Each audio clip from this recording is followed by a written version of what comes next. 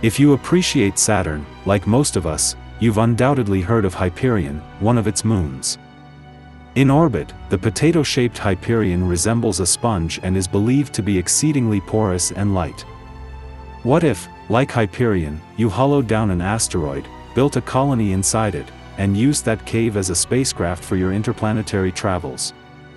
It's debatable whether it'll ever be a reality, even in the far future, but it's excellent for your weekend space trip fantasies. Welcome to Lab 360, it's time to explore. Project Hyperion, utilizing a hollowed-out asteroid as a spacecraft, is likely inspired by its namesake and Saturn's interesting sponge-like moon. So, what is the formula for such a starship? To begin, you utilize a massive mirror in space to redirect sunlight and melt material in the center of one of your favorite asteroids. Using super powerful lasers, you make a tiny hole in the center and inject water into it. You keep adding additional water until the molten substance explodes. The interior of the asteroid is then scooped out, leaving it hollow. After the asteroid has cooled, you rotate it to create artificial gravity. It's time to colonize. People come in and settle.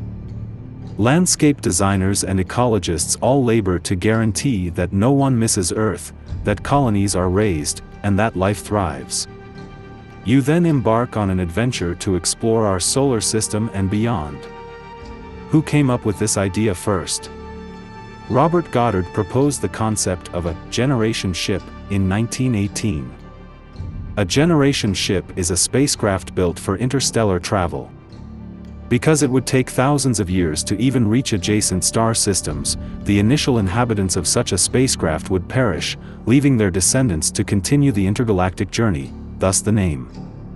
Dandridge Cole proposed utilizing a hollowed-out asteroid as a generation ship in his 1964 book, Islands in Space, The Challenge of the Planetoids. In 1979, George Zebrowski published a book named Macrolife on the subject. A full account of the process of manufacturing a hollow asteroid ship with pictures is provided in The Usborne Book of the Future by Kenneth Gatland and David Jefferies. Carl Sagan's 1994 book, Pale Blue Dot, A Vision of the Human Future in Space, includes an artistic portrayal of the notion of such a hollowed-out asteroid spacecraft by David Hardy.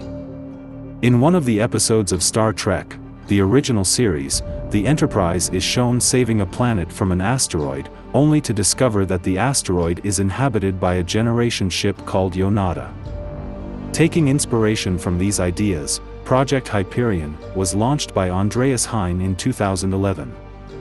While the idea of hollowing out an asteroid may seem too far-fetched, the concept of this project was to explore designs for a generation ship. Other aims of the project included assessing the feasibility of such world ships vis-a-vis currently available technology. It also aimed to inform the public about such crude interstellar travel. The project was successful in the sense of bringing forth futuristic starship ideas, for example, the Stanford Torus, and in terms of springing up estimates for the number of people to be sent in such a ship to colonize another planet. It also suggested possible target star systems where such a ship could travel. The primary team members of that ambitious project are now affiliated with the Initiative for Interstellar Studies, and have recently revitalized and relaunched the project with team members from additional colleges, including Arizona State University. Only time will tell what Project Hyperion 2.0 will deliver. Let's enjoy the thought of a molten hollow asteroid till then, and don't forget to like, share, and press subscribe for more such amazing space-related content, because, together, we will explore.